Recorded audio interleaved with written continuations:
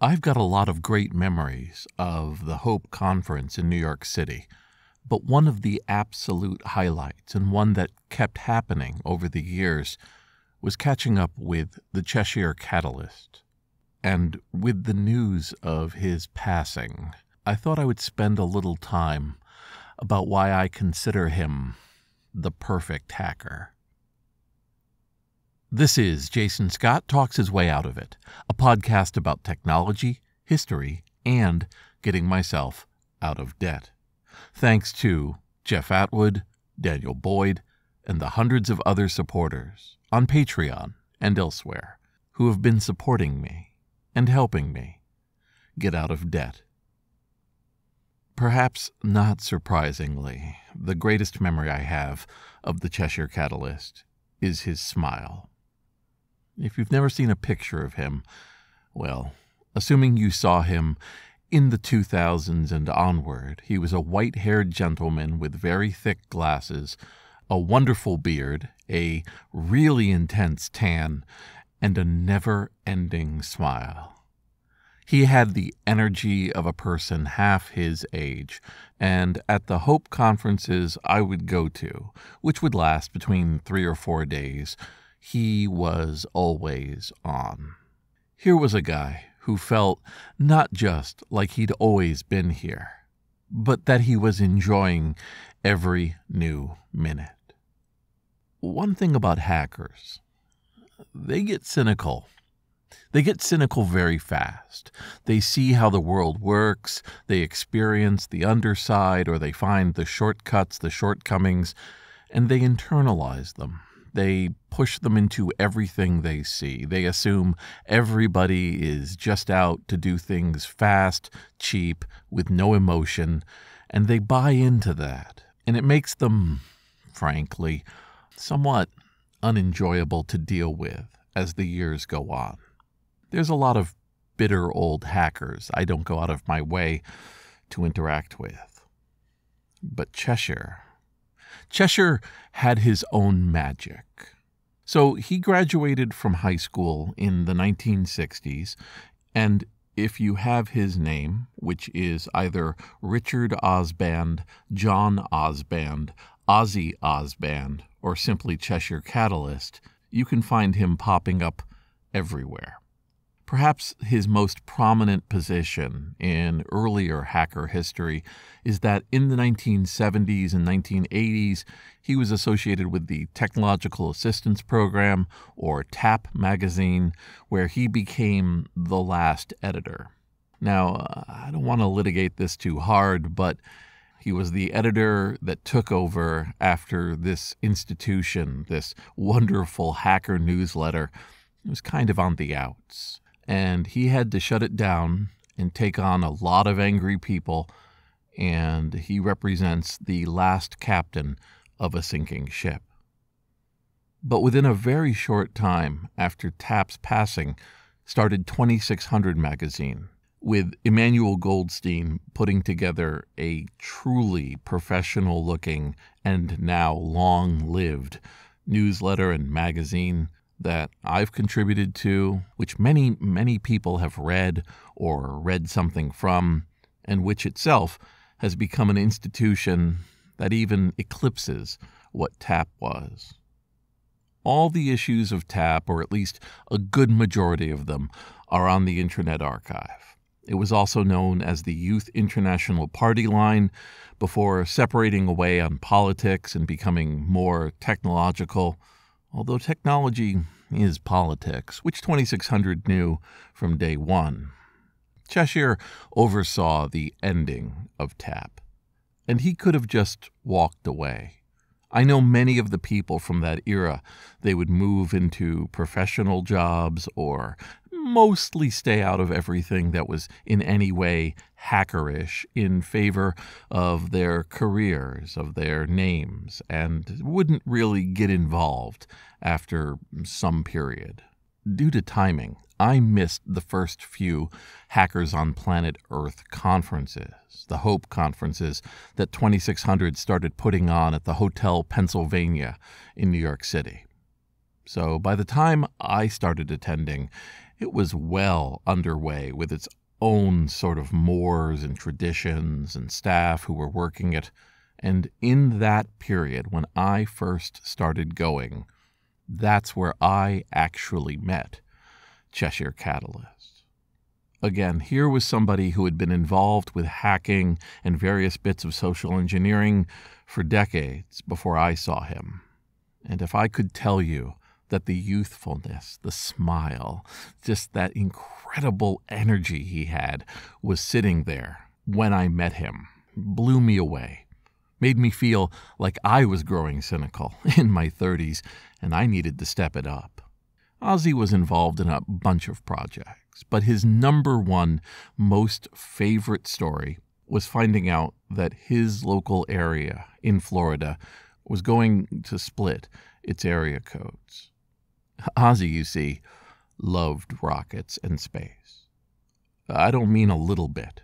I mean his high school photo is him posing in an actual spacesuit with his name on it. This was a guy who loved rockets, who moved to Florida and was at every launch, enough that he became known as a fixture in these places, calling things out in parking lots for people to know when to look, and generally having himself completely in the center of every one of these launches. This was a love of his life, and as a result, he looked at what area codes were both eligible to be used and available within the numbering system, and he fixated on 321. He wanted this area where there were constant launches of rockets to have the 321 area code. He lobbied local governments, he created editorials, and with the help of others and making his pitch effectively, 321 became the area code. And did he stop there? No. He immediately registered the phone number 321 Blastoff, which was his phone number for the rest of his life. That sense of fun, of doing things, getting involved, meeting people face to face, and yet in your own way being a trickster, that was Ozzy. I interviewed him for the BBS documentary, and I have the full tape up, and in that tape he sits down in his interview and launches into an absolutely perfect definition of hacking. He does it with no prompting. As soon as he knows that my camera is rolling, he launches into a perfectly rehearsed couple of sentences about what hacking is.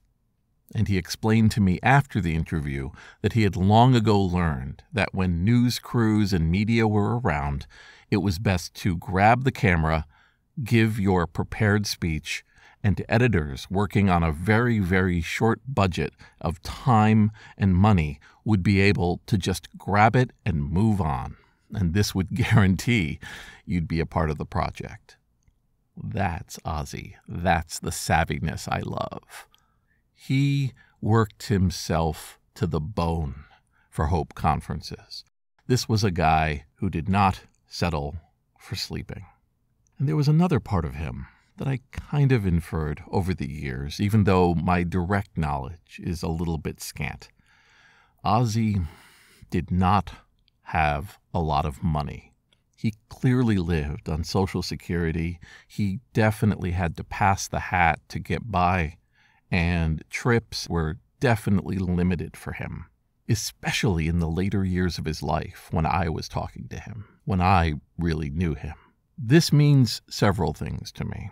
First of all, Ozzy never sold out. We never saw Ozzy selling Cheshire Catalyst branded items or trying to convince kids to pay for stickers or pay for t-shirts or build up some sort of media image with the idea of people investing in him as a brand, as a product, as a figure.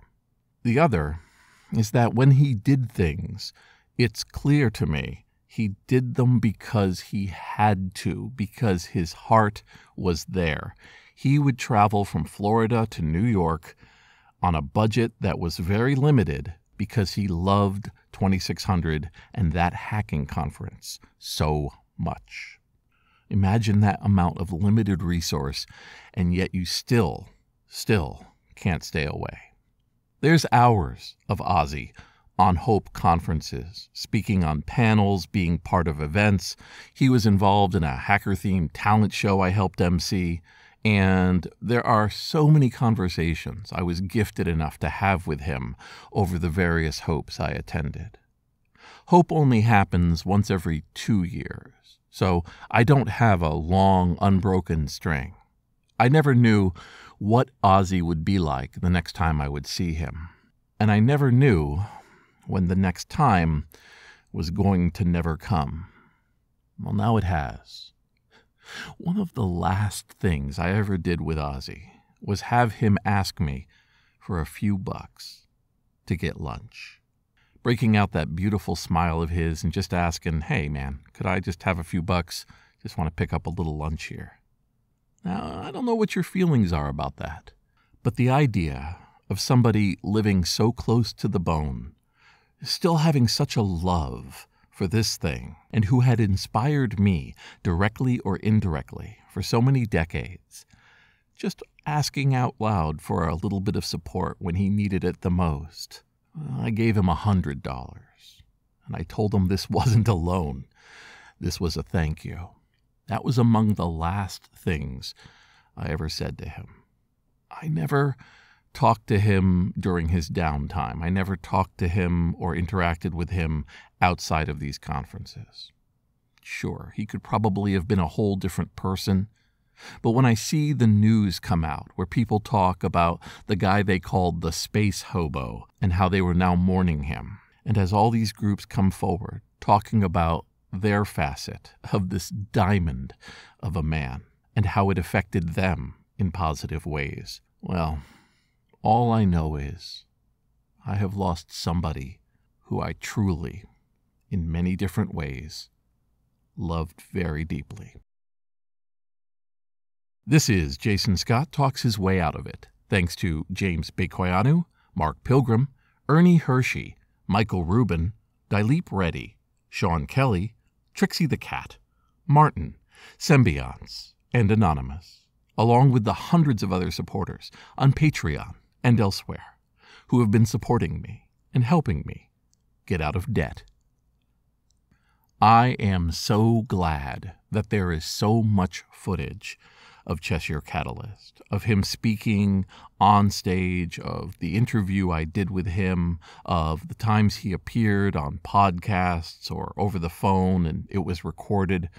His memory, his trail of joy that he leaves behind him, that's why I save hacker history. If this is truly the first time you've ever heard of Cheshire Catalyst, I think you're going to enjoy finding out about him.